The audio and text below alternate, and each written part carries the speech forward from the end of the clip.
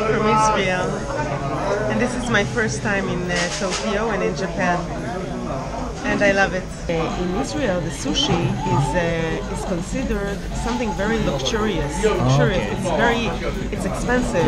But here in those shops, it's even cheap. You know, there is like a rumor like Japan is expensive, but I find it's exactly the opposite. Coming to here into Japan and to see that the most high-scale food in Israel, here it's like your hummus and falafel, which is our most common food. So it's really cool. This is hummus. Okay. And it is made of chickpeas that are grind. The other food is falafel, which is also made from the same substance, but it is being fried in oil. These two dishes are like the most common in Israel. It's very, for everybody can buy it. It's not expensive at all. It's in every corner. You can find places that sell those kind of dishes. I feel lucky that I can now enjoy high-end food in Israel and in the price of hummus and falafel, which is awesome. Okay. So can you tell me the reason why you came to Tokyo?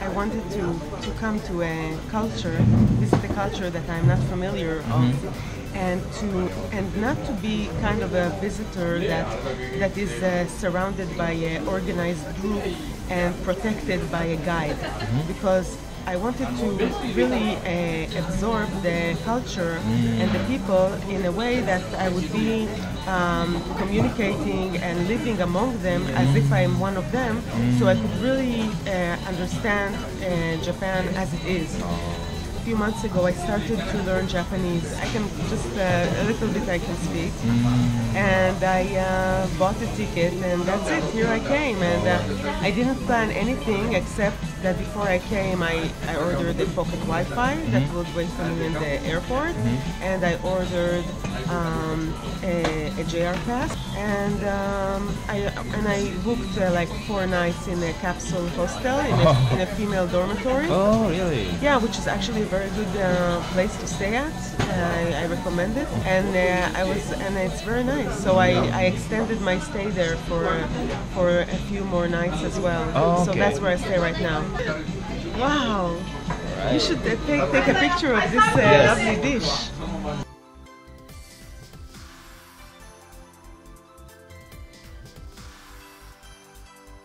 Wow, this looks amazing. What is this? It's a sea urchin. What is this? Sea urchin. I don't show me. No way. This little spiky thing. This is what I'm eating. I don't believe it. Yeah, that's what it is. What is this? It's a kind of eel. A what? Eel. What's eel? No way. No way. Yes, I have to take a picture. Do it.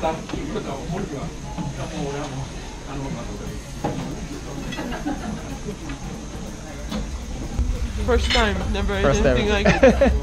Alright, now I'll taste the other one, that snake thing. Yep.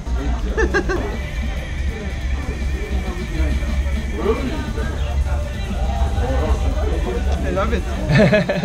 You know, this is kind of an experience, like to live all your life having like knowing a few colors, like let's say blue and red and yellow, and then suddenly you come to Tokyo and you realize that there are other colors like pink, many colors that I never knew that existed. I mean, I never tasted anything like this.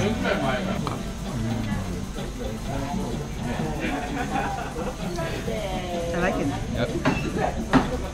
So what are you gonna go next? I guess this is tuna. Yeah, that's and tuna. I guess this is salmon. No, it's not salmon. It's party tuna. What is it? Is it a kind of tuna? It's a tuna, but different parts. Oh, really? That has more fat. Oh. That's shrimp. That's a shrimp? Yeah.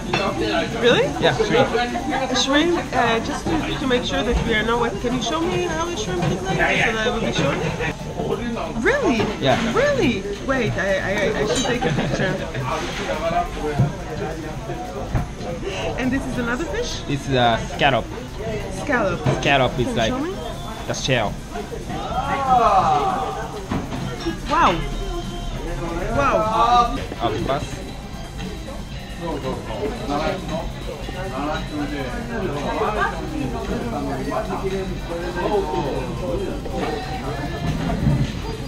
It's more chewy, I think. I love it.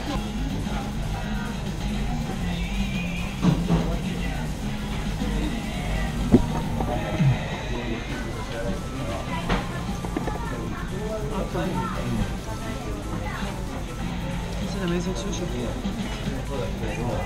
Here is the proof that this is a shrimp. Yeah. I'm not lying to you. You said that before, but now I have a proof. Oh, nice. Without using chopsticks. Usually, this movement is a little bit difficult for foreigners, but you do perfectly. So, if I go to Israel, what kind of tourist place you have? Well, for foreigners? In Israel, the capital is Jerusalem. Jerusalem. So our House of Parliament is located there.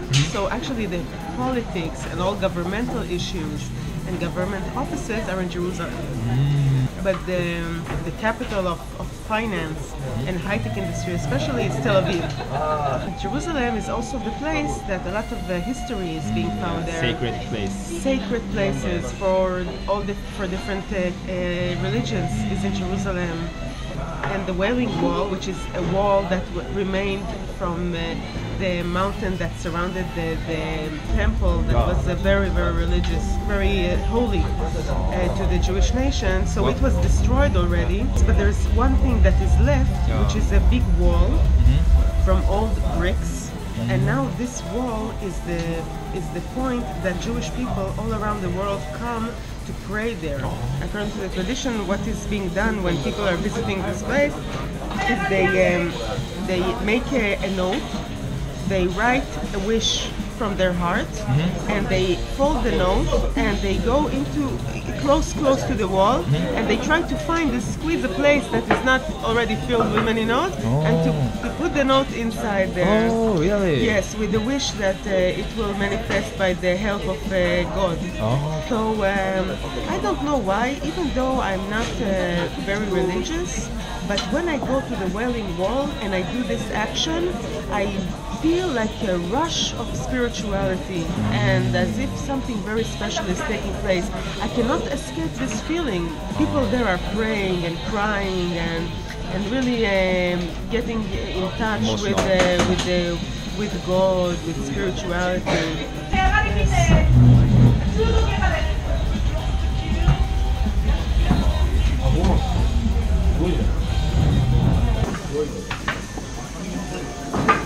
Wow. Can I say it in Hebrew? Madhim. Yeah? It's amazing. Okay. Madhim. Madhim. In Hebrew, it's amazing. It's amazing. Thank you so much for inviting me for this wonderful lunch and spending time with me. And I really appreciate it. And I hope that I will continue to enjoy my staying in Tokyo. Thank you very much for everything.